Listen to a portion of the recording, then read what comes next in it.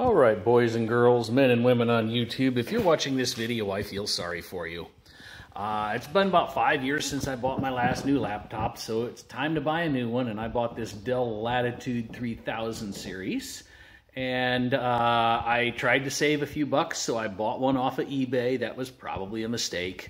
It was supposed to be new, but it was supposed to not be in the manufacturer's packaging, and I suppose that should have been a big red flag, but I went ahead and bought it to save myself a few bucks. And here the thing is, now my beef with it is not that the power is going off, that's just the regular power savings going on. My beef with it was that when I went to close the lid, it wouldn't shut itself off. And I did a lot of looking. I reinstalled my graphics drivers. I spent days beating my head against a wall trying to figure this out. And I finally went, let's check that reed switch. And I got a magnet and I started tapping around to see where the little magnet was. And I finally found it. And so this is not me just randomly tapping. This is me going to show you what's going on. That's a little tiny ceramic disc magnet on the end of my screwdriver. And let me show you where this little switch is. It's right there. All right, you saw everything go off? We're going to go ahead and come back across here. We can turn it back on again. Okay, but that's the I go to sleep thing. And I went ahead and pulled the bezel off my computer, and I'll put a link to the video that showed me how to do it. I'm not going to show you all of that. And I found that on my laptop, Dell, in its wonderful infinite wisdom, missed putting the magnet back behind the bezel where it's supposed to go, right about there. So I'll show you where that magnet was supposed to go, and I was able to stick this little magnet in here. I've actually already done it, and I've just got an extra one of these magnets. I was able to stick that little magnet right back in the holder. It's not exactly the right size. Mine's a 1/8 by 1/16 inch ceramic disc magnet, rare earth neodymium.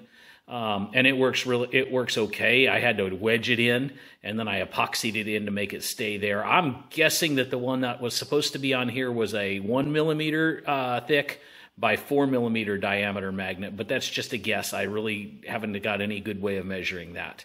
And I'll go ahead and show you what it looks like inside and show you where the holder is. And if you're like me, I wasn't able to find that information anywhere specifically for here, so hopefully this will help you solve your problem if your problem is similar. But before you take anything apart, get yourself a magnet and try tapping right around. It's right off to the left of the power switch, right about there. That's where the little magnet, little reed sensor is on my Dell Inspiron 15-inch 3000 series. So let's go ahead and flash to the inside. So let me show you this little booger. A little hard to see, but if you get right down here, you can see the little fella, and that little fella is inside the little plastic box that's right there where my screwdriver is almost touching, and that's where the little magnet lives. I've gone ahead and I've wedged a little disc magnet into that spot. That was where the magnet was supposed to be, and that's where they forgot it on my model.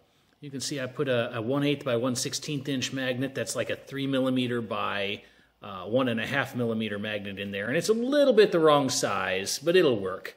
And I'm going to put a little epoxy on that to hold that in there, and we should be good.